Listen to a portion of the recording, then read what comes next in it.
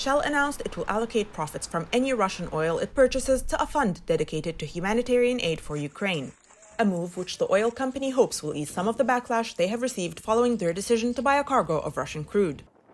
The oil firm said it's navigating the markets with the government's guidance. However, Shell did not specify which governments it had been speaking to. On Friday, Shell bought a cargo of Russian crude oil from Swiss trader Trafigura Group at a record discount to benchmark prices, which could be an indicator that major buyers will likely continue to make purchases of Russia's energy products, despite its increasing invasion of Ukraine.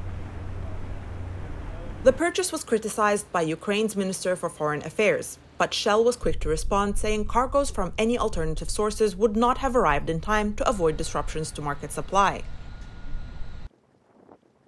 On average, Russia exports 7 million barrels per day, along with an additional 1.2 million barrels per day of Kazakhstan's oil, which is exported via Russia, making up a combined 8% of global supply, according to a Reuters report.